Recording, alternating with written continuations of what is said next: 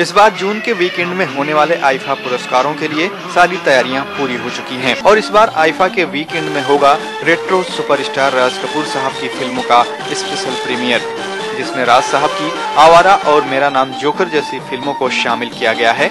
इस मौके पर राज कपूर साहब के तीनों बेटों की मौजूदगी रही।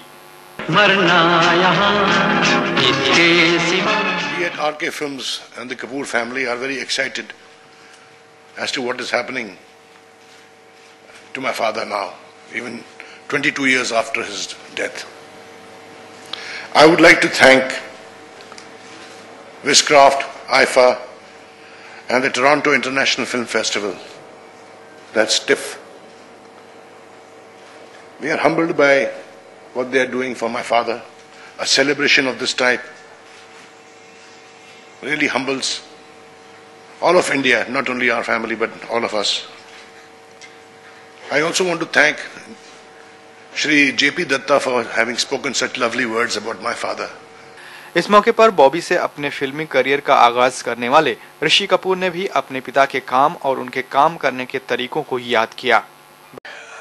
मैं बहुत आभारी हूँ आप सबका कि आपने ये जो मुकाम दिया है मेरे पिताजी को, श्री राज कपूर साहब, उसके बड़े आभारी हैं हम आभारी हैं विस्क्राफ्ट के, आईफा के, टिफ के, कि आप राज कपूर की फिल्में टोरंटो के जरिए दुनिया को दिखाएंगे।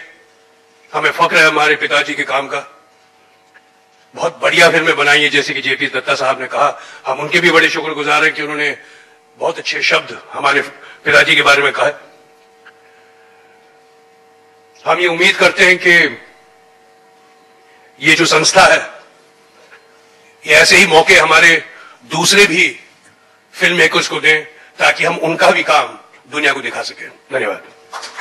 We are very grateful, the whole family is very grateful, and I'm sure my father would have been very humbled by the beautiful gesture given by the government of Canada and all of you. Thank you.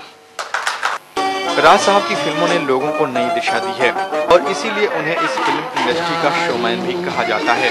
आवारा, श्री 420, बरसात, इनकी classical फिल्मों में से एक है। राज साहब एक अच्छे डायरेक्टर तो थे ही, साथ ही साथ एक उम्दा एक्टर और प्रोड्यूसर भी थे।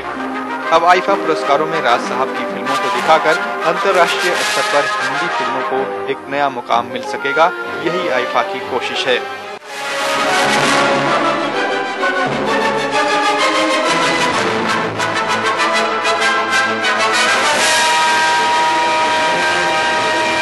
कैमरा पर्सन शादाब शेख के साथ रेहान गुलाम हुसैन की report, MNS media news service, Mumbai.